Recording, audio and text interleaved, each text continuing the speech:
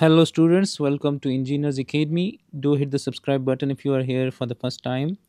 Now we are going to solve this problem which says that the average normal stresses developed in section AA of the turnbuckle and the bolts shanks at B and C are not allowed to exceed 15 ksi and 45 ksi respectively. Determine the maximum axial force P that can be applied to the turnbuckle. Each bolt shank has a diameter of 0.5 inch. So we are required to find this P force which should be applied in order to have the allowable stress in the section AA 15 ksi and the bolt shank 45 ksi. So this means that the stresses which are allowed in section AA is, we can say that section AA stress allowed is 15 ksi, and similarly the average normal stress allowed in the bolt must not exceed 45 ksi. So we have to find that force P. So in order to find that force P, what we need to do is that we need to expose this cross section area, so that will give us the normal force on that area. So let me draw the free body diagram. What we will do is that we will pass a cutting section here through this AA, and then we will have the normal forces here. We will have an AA here, and we will have the normal force on section AA and the normal force on section AA. So now since we are given that the allowable stress in section AA is 15 ksi, so we can say that this sigma AA allowable is equal to that normal force which is applied on this section AA, which is NAA. So that will be NAA divided by that cross section area. This cross section area which is given here, which is 1 times 0.25 inches. So we can say that area of section AA. So from this we can say that NAA is that average allowable stress, average normal stress allowable multiplied by the area of section AA. So from this we can say that NAA is equal to, the allowable stress is 15 ksi. So 15 ksi is 15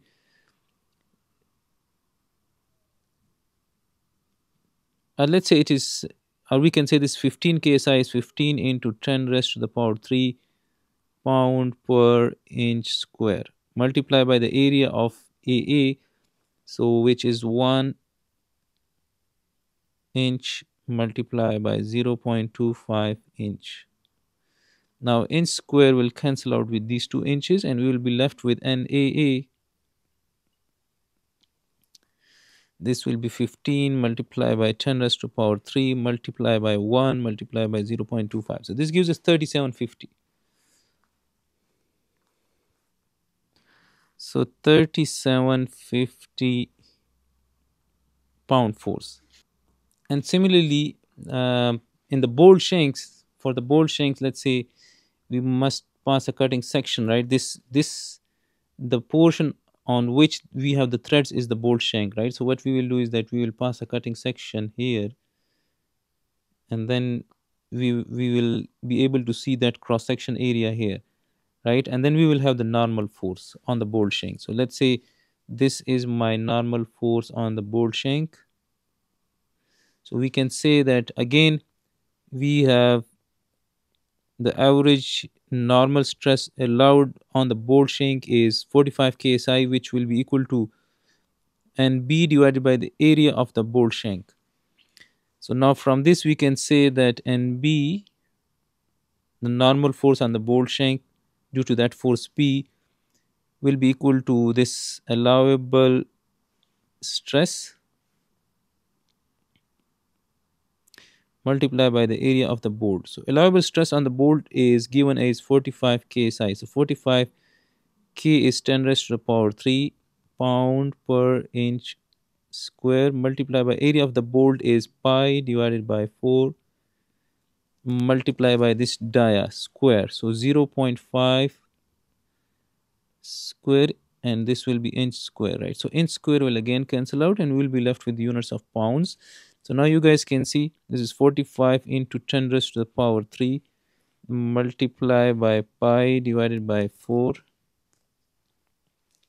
multiply by 0.5 square. So this gives us 8836. We can say 8836 pounds. So this will be NB. Now using these two NBs, right? So for this section AA, NA is 3750. So let's write that this NA is 3750 pounds and this is equal to 3750 pounds. And similarly for the allowable average stress for the bolt shank is 45 ksi, then NB comes out to be 8836 pounds. Now we want to find P for both the cases, right? So if we apply the sum of the forces in the X for this free body diagram and the sum of the force in the X for this free body diagram, we will be able to find P. So if I apply the sum of the forces in the X for section AA diagram, towards the right is our positive X, then we have 2 times NAA minus P is equal to 0, and from this we can say that P is equal to 2 times NAA, and from this we can say that 2 times NAA is 3750. So 2 times 3750 is 7500. So P is equal to 7500 pounds. Similarly for this free body diagram, you guys can see that again we can apply the sum of the forces in the X, that must be equals to 0, towards the right is our positive X. Now we can say that NB minus P is equal to 0 and P is equal to NB is equal to 8836 pounds. Now as you guys can see that if we subject that turnbuckle mechanism to a force of 8836, what will happen is that the stress in section AA will exceed 15 ksi, because for 15 ksi P needs to be 7500 pounds. So this means that the limitation is the average normal stress in section AA. So in order to have the allowable stress in section AA less than 15 ksi, this P force must be 7500 pounds. So this is the answer, right? If we subject the turnbuckle mechanism to a force P of 8836, what will happen is that the average normal stress in section AA will exceed 15 ksi. So this means that this P force is the limitation. So this is that P max. So we can say that this is our answer. So if someone asks that if the turnbuckle mechanism is subjected to a P force of 7500 pounds force, then what will be the average normal stress in the bolt shank? So then we can apply, right? So again, if we consider this free body diagram and if we apply the sum of the forces in the X, for this free body diagram, let me copy this again. So then we will have, now we know the P force there, so this P force will be 7500 pound force, and we will find NB for this P. So if we apply the sum of the forces in the X, towards the right is our positive X, then we can say that plus NB minus P is equal to 0 and NB is equal to P, which is 7500 pound force. Now the stress in the bolt shank will be NB, which is 7500 divided by the area of the shank, which is pi divided by 4d square, 0.5 square. So this is, we can say that 7500 divided by pi divided by 4 multiplied by 0.5 square.